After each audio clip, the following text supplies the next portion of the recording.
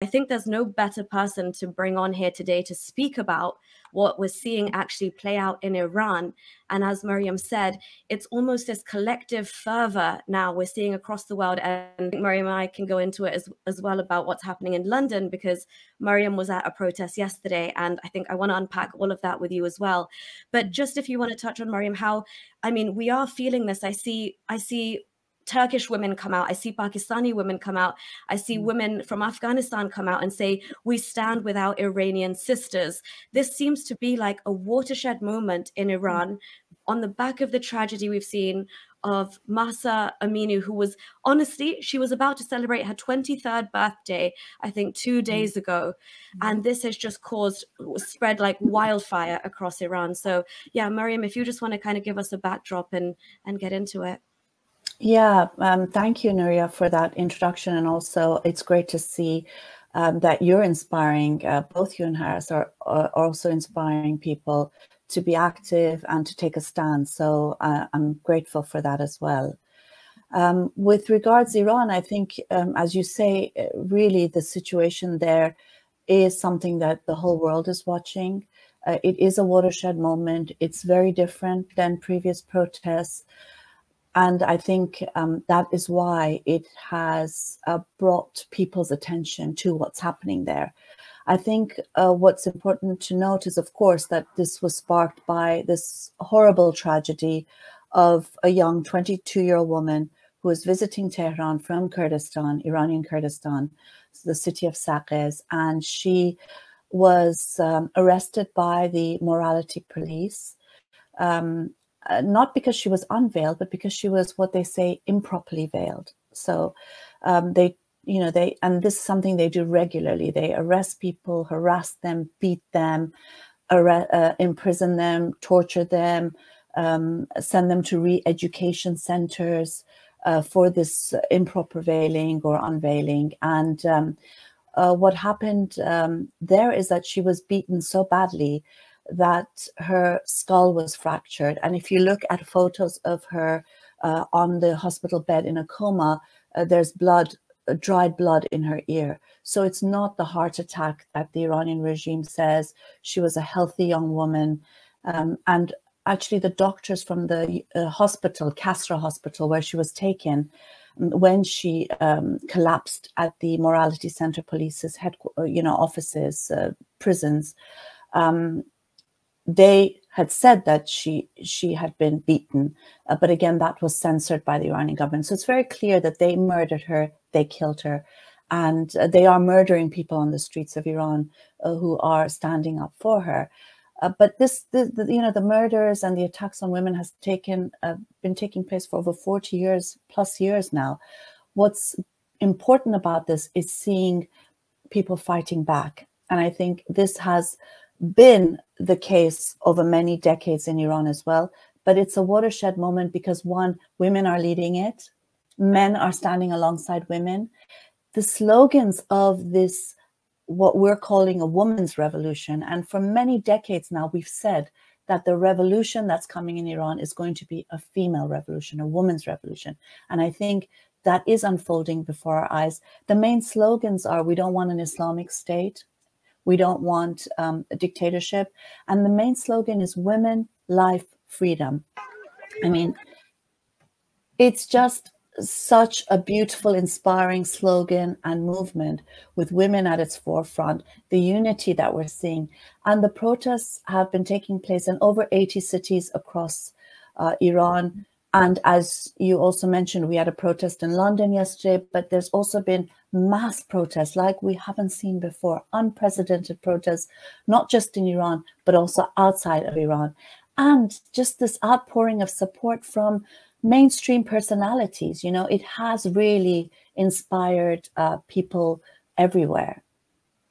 Yeah, and I think, again, it's happened at such a time where there are world leaders, obviously, which, they should be doing more. The UN General Assembly is sitting at the moment, and I know there are certain Iranian activists in their respective countries who are saying our government is not doing enough. So they're trying to call on, especially here in the UK as well, we're saying call on your individual MP, make this known, go outside the Iranian embassy.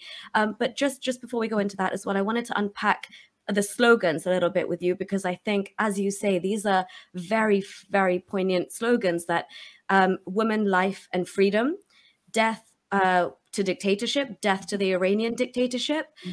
So Maryam, if you could just tell us a little bit about how heavily intertwined the symbol of hijab was with the Iranian regime. For example, I was listening to a news report and they were saying that in Iran, news to me, but the general theory behind what the regime was doing is to say, if you, as you rightly mentioned, it's not even veiled properly, but if you are veiled immorally, then this hijab is technically a symbol of the blood of our martyrs.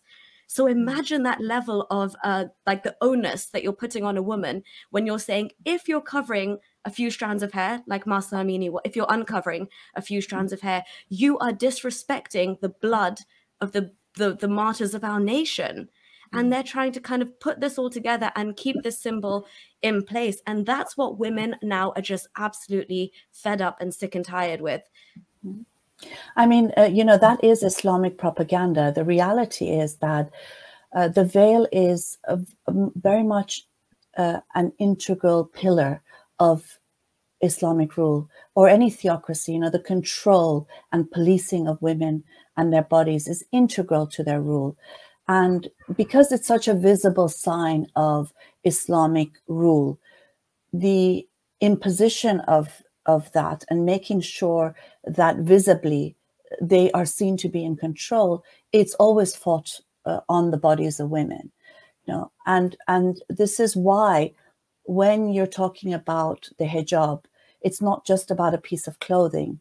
You know, it is, and it's also not just about women's bodily integrity, which of course it is. You know, women having control over what they wear without the states or morality police or Islamists and fundamentalists or reactionary misogynists, men or women's impositions. But it's very much a direct challenge to Islamic rule, because if there is no hijab in Iran or improperly veiled women, it is really the beginning of the end of an Islamic regime. And I think that's why it's such a challenge. And that's why they arrest and fine and intimidate and beat millions of women every year. What I want to say too is that this movement against the veil is not a new movement. In 1979, after the imposition of compulsory veiling, which started first in government offices in Iran, because as we know, in every society, the Islamists come for women first. All religious theocrats come for women first. There was a mass protest in Tehran against compulsory veiling. And the slogan of the Islamists was, either you wear the veil or you get beaten. Ya rusari, ya tusari. That was their slogan. And actually, during that period, women had acid thrown in their faces. They had their veils pinned with pins onto their heads if they weren't doing it. And it was a bloody sort of suppression of women's demand not to be veiled. But nonetheless, since then, so for over 40 years, women have been challenging these rules in various ways. Of course, what we're seeing today in Iran is the fruition of those decades of fights and a new generation that is honestly fearless, brave, courageous, inspiring. I think we are all in awe of them, that they are so fearless in standing up to the morality police, the regime's forces, burning their veil. And we have to remember that this is being done at risk to their lives. You know, tens of protesters have already been killed. There's been internet blackouts. The regime has brought its full forces out. And in fact, the Iranian President Raisi said that they are going to deal without mercy with the protesters. But what's changed is that people are fearless because, you know, the Islamists rule with fear. We see that everywhere in all of our countries and including in the West. They rule with fear. They impose their rules with fear. They silence people through fear.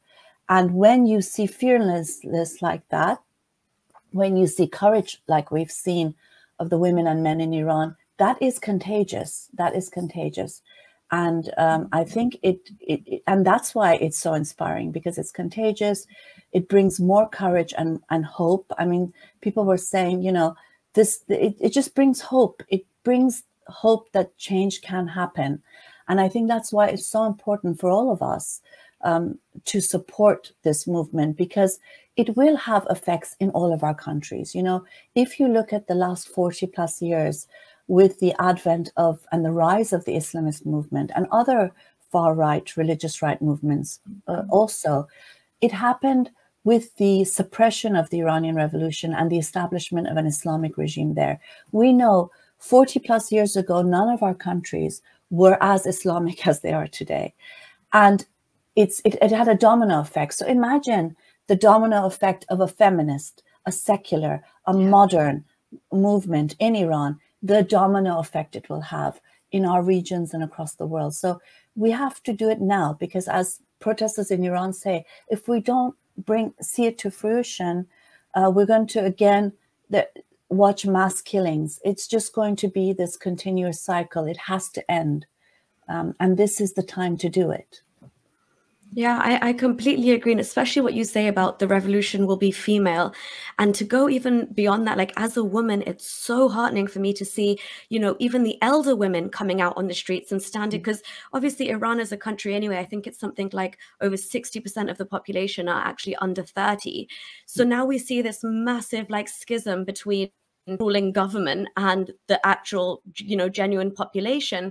But to see elder women now actually, as you said, Maryam, this has been a long time in the making. This collective anger now is coming out, and the older women who may once upon a time have, you know, kind of enforced or internally enforced or policed this, even on a societal level, are saying no, there is no more, and there is no choice element to this. So that again is directly linked to you need to topple and dismantle a theocracy for that any concept of a choice to be implemented. So I just wanted to get your views. Are you seeing that, obviously, as I said, the population is mostly under 30 as well. So we see these young men who actually acknowledge the plight of their sisters and their cousins and, you know, their fellow colleagues, and they're standing by them.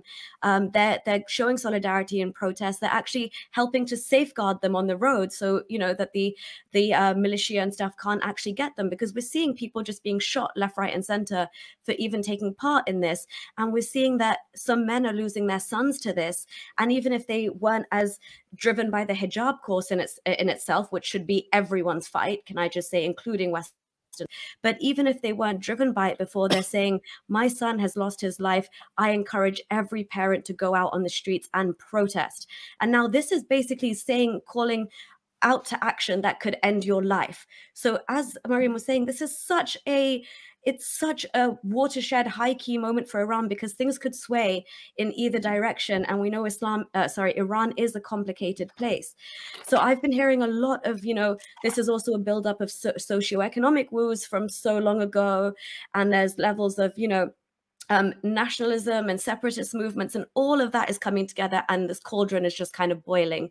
So how far can we separate the hijab and the down with the dictatorship from the rest of what's playing out? Because I was asking Maryam, I had a detailed chat with Maryam Namazie on that as well, and he said there are multiple forces at play. So we'd be very gullible if we think, yes, Mahsa Amini's death has sparked all of this, but there's so many other forces at play. Even, for example, even as the Kurdish separatist movement, some other hardline religious Islamist people, they've also stood by Mahsa Amini's death, or they could be using it. So how do we know that this is not going to be hijacked, or what do you think that what kind of, if Allah wills, if we can get rid of it, there's a revolution, it won't be hijacked, it won't be another form of Muslim Brotherhood, some other Islamist movement?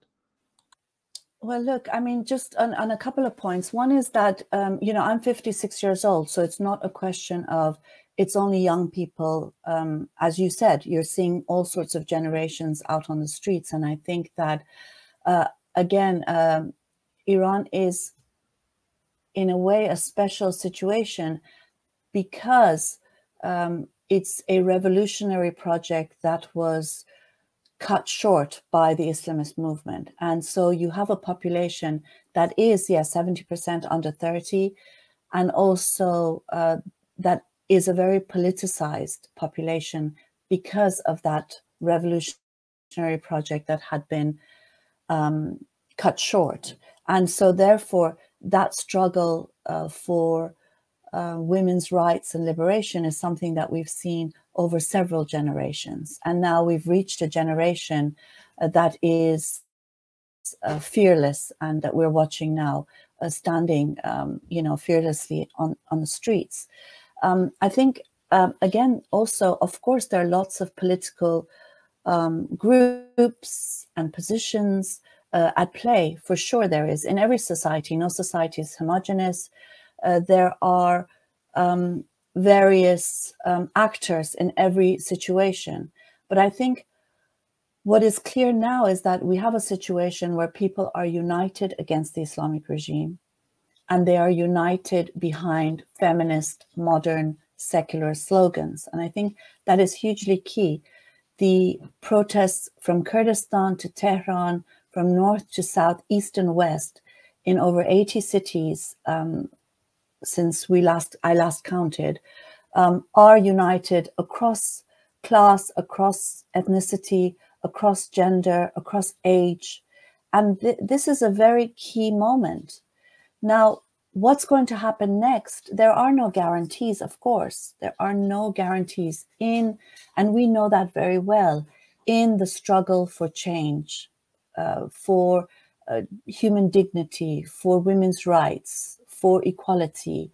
There are no guarantees. As we know, the Iranian Revolution was a revolution for equality, for an end to the Shah's dictatorship. It ended into an Islamic regime because, for various reasons, because US foreign policy at the time preferred an Islamic state, given the fact that it was during the Cold War and they were building a green Islamic belt around the Soviet Union at the time, to the fact that they preferred the Islamist movement to the left-leaning revolution that had taken place in Iran. There are lots of various factors for that. So, of course, there are no guarantees. But I think the point is not so much for us to say, to even scaremonger about the future. The point is, where do we stand today? And I think that is key. Where do we stand today in this fight that we see before us? However much the complexities are, there is this movement that is unprecedented, not just in Iran, but in the world. I think we have one other feminist society, that is Rojava, in the middle of war in Syria. Again, thanks to the Kurdish women's uprising there and the fight that they've done. So the fact that it starts in Kurdistan is key too, because of that revolutionary background of the people of Kurdistan. And of course, there are, egalitarians in Kurdistan and far-right nationalists in Kurdistan, as there are in Tehran, as there are in Pakistan, as there are in Britain. But I suppose the point is, where do we stand and what role do we play in defending that progressive, egalitarian movement? And that is key, I think. So pushing that forward, showing our solidarity, organizing around it, and making sure that that voice is always heard and always at center stage. I think that's the task of all of us today.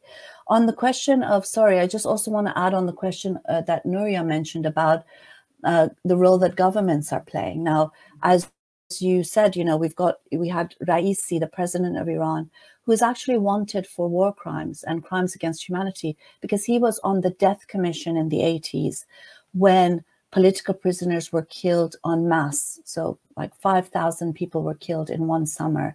In trial executions, they were asked, do you believe in God? If they said no, they were executed. Do you pray? If they said no, they were sent to execution. There are, that is that generation from the 80s that was also anti-veil and was fighting for these things. So here he's given the red carpet treatment. He's been allowed to speak at the United Nations. He's been given a visa by the United States. One of the shockers, for example, that are used on protesters, it was made in the UK. So here we have this link of governments and whether it's direct support or silence on what's happening. I mean, the UK government's Foreign Office has given a statement. All they've said is that they're concerned about what they've reportedly heard and that they want the Iranian government to investigate. How can you ask the regime that's murdered Mahsa and many others to investigate their own killings? Absurd, absurd. So, you know, I think just to end is that the point is that I don't think we can rely much on governments. We don't want actually their interventions. It always ends in, you know, disaster. But I think we could demand that governments stop supporting and stop relations with the Iranian regime and let the Iranian people do what they need to do in overthrowing this government. And Maryam, is there anything? Yeah, go on, Har. Sorry. I wanted to ask you. I saw you mentioned that a lot of other people are talking about it too. Richard Branson spoke about it. How important is the global support from celebrities and other people?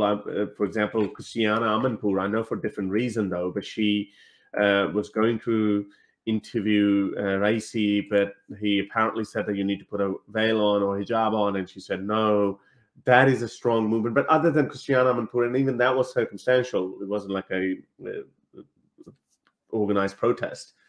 How important is it that we get the liberal left of the world to actually come out? Because I'm still seeing that there's a lot of support.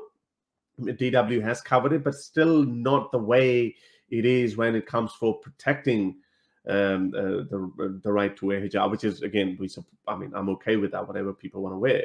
But how important is this global support of other people? Yeah, I mean, I think it's hugely important. Look, if we look historically as well, for example, the racial apartheid regime of South Africa, they fought for decades against that regime. But it's when international solidarity forced Western governments to stop collaborating with the South African apartheid regime and to disinvest, for example, companies to disinvest, that they managed to win their fight. It has to be both internal and external. It has to be, because first of all, we're a global village now, aren't we?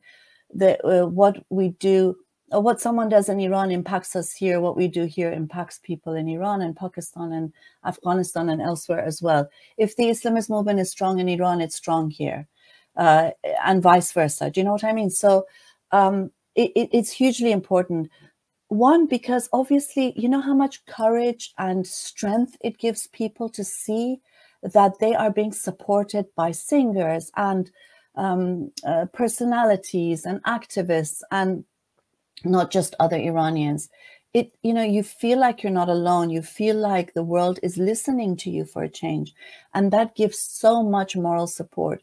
The other thing is that when there is so much attention, it's not as easy for the Iranian regime to murder people without the world's attention, you know, on it. You know, in the November 2019 protest, they shut the internet for 3 days and killed 1,500 people. They cannot do the same again. One, because of course people are fighting back in a way they never have before, but also because the world is watching. And even the most dictatorial regimes want to portray themselves as not dictatorial, you know. So the Iranian regime has gone to great lengths to say that Mahsa just collapsed. It had nothing to do with us. They're killing people to show that Mahsa's death had nothing to do with them, which is ironic, you know. But the fact of the matter is that it is important. And I think it's immense. Look, Christiana Amanpour has interviewed heads of Iranian regime with her veil on. She has. So the fact that she didn't this time is because of those women and men in Iran. And that's key. You know, it has, and as I said, what they're doing there is affecting everyone. There are so many people who have been silent who are now speaking up. And I think we have to take this situation and continue to push forward this idea that theocracy in the 21st century is intolerable. It's unimaginable. It is such a violation of the rights and dignity of 21st century citizens.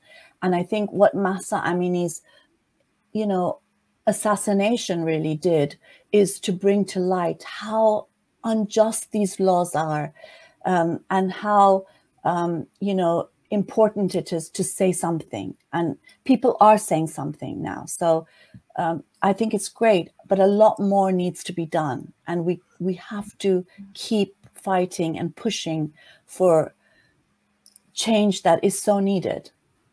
Yeah, I think this was definitely like that spark that ignited that fire, and it gives a whole new dimension to what started off in Iran, even with the White Wednesday protests, things like my camera is my weapon.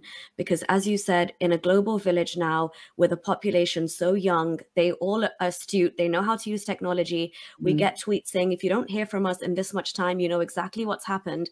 So just to wrap up on this, and thank you so much, Maryam, because that was so informative. I got a couple more questions. Okay. Couple more questions. Okay, so just on this point, though, what could you encourage just to ensure that this does not fall on deaf ears, and these aren't just, you know, like secluded protests that even we do here in the West, and then it just kind of, the news cycle moves on. What can we as people do to also amplify and make sure those voices are not falling on deaf ears, even if it's something so minute that's, you know, with the phone in our hand or a call to our local anything? What do you recommend we do?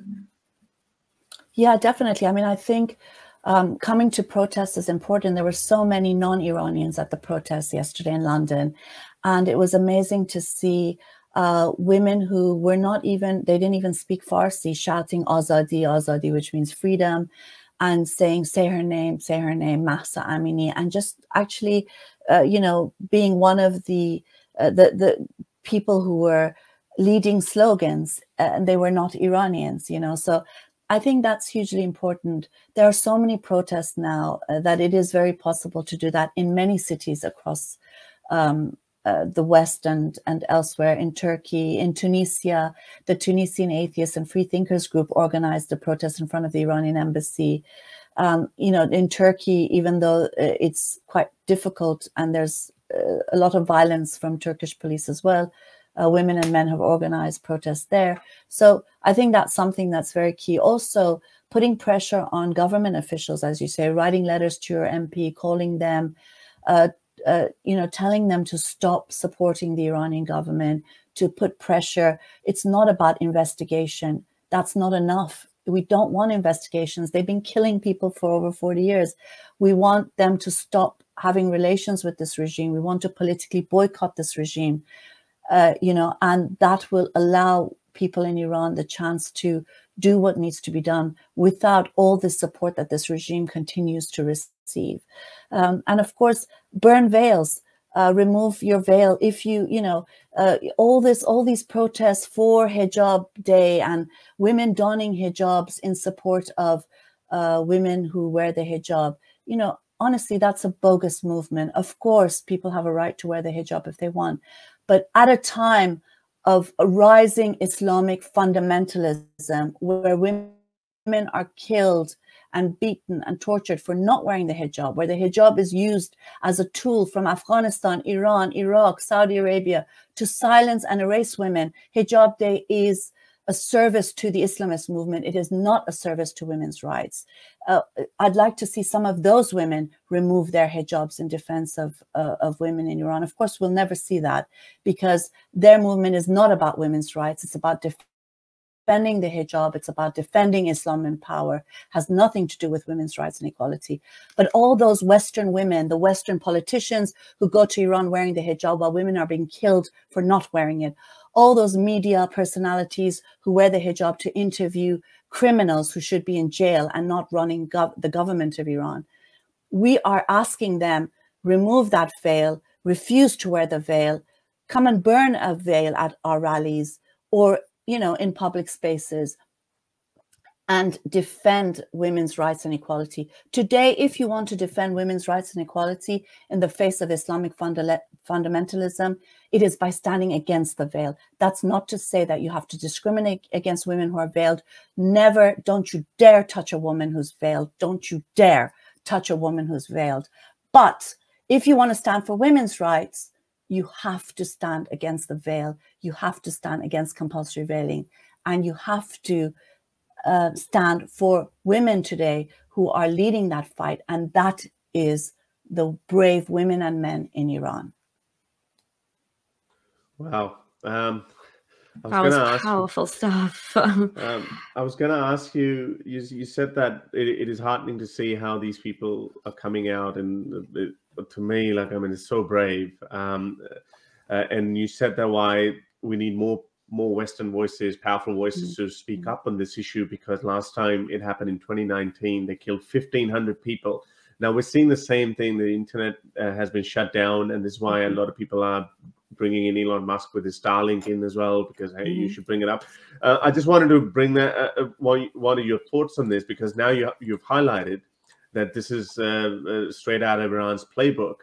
Now, do you think that they're going to double down on the protesters? Because there are a lot of statements coming out that we're going to crush this rebellion or this unrest or whatever that is. They've arrested the female activist.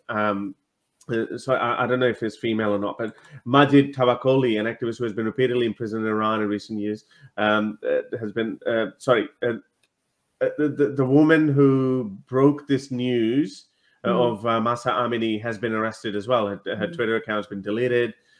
Do you fear that there would be, Iran would be doubling down on these protesters, sending in the army? Because right now we're seeing these footages coming in where these protesters going out and they're actually confronting this morality police and taking them head on. I mean, for sure, Iran is going to try and use all of its force, as it always has, because it rules with suppression and killing and murder. It doesn't rule in any other way. And that's the only way it can maintain its power. But, the tide has turned against it. And I think, there's young people, for example, putting on social media the fact that they've got a call from, the security police saying, we're going to come and arrest you to your house. And you hear the young man saying, I'm going to be on the streets here and there at this time. Why don't you come and meet me there? They know, they know this person's name. They know where he or she lives. And this is the response they're giving the security. And also, not only that, they're putting this information out on social media for everybody to see. You have people who, Mahsa Amini's parents, at her burial, on her gravestone, it says, our dear Gina. Her name is Gina, but in Iran, Kurdish names are banned, and therefore her Persian name is Mahsa. Dear Gina, your name, you will not die because your name will become a symbol. And that's it.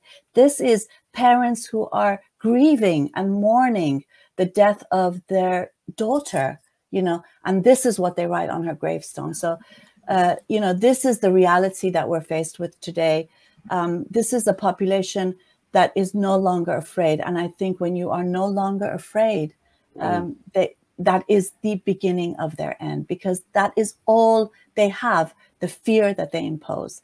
And so I think we have to show some of that fearlessness and some of that courage, especially because we're not living in theocracies, many of us who are living in the West. We have a responsibility to be their voice, to extend their voice, and to defend this movement that is a universal movement. That slogan, women, life, freedom, is a universal struggle. We all feel it, especially those of us who are ex-Muslim, those of us who are apostates. We feel that slogan at our very core, because it represents everything that we have been fighting for: the right to live without fear, the right to be free, to think as we choose, and particularly the right as women not to be controlled and policed and suppressed, and to live the life that we want. So this is a universal battle cry, and that's why it has inspired so many. But we need all to link our hands. It's a moment in history where, as I said, no battle is guaranteed. Are we going to be on the side to push it to win, or are we going to sit back and watch and keep saying, well, they're killing people? They're killing people every day. They have killed people for 40 plus years, but the difference is those people there are fighting and standing up against them, and we need to be there with them. I think it's significant that Mahsa Amini's father refused to let them do the Islamic prayer over her. Yeah, exactly. And he essentially said, this regime is what took my daughter away, and you have the audacity to try and... He said this I'm is paraphrasing, your but Islam. But no, but it's something even more powerful to that effect. He said your Islam killed it, and now you want to do Islamic funeral. Yeah, exactly. So to that effect, I mean, you can see like this is a massive problem now. And as Maryam was saying, like, this is whether you're a celebrity or whether you're just, you know, a regular person, like, well, me, I'm not going to say Maryam's a regular person, or even Haris, they're much bigger activists than me. But knowing that I have this powerful tool right in front of me that can enact to be even the tiniest iota part of this movement, to make sure that one girl from that village in Iran's voice is not being silenced because her regime is just turning all connection off to the world. We are beyond that. We stand with our sisters there. If she can't get in touch and tell the Western world or the UN what's happening, we will be their voices when they don't have one.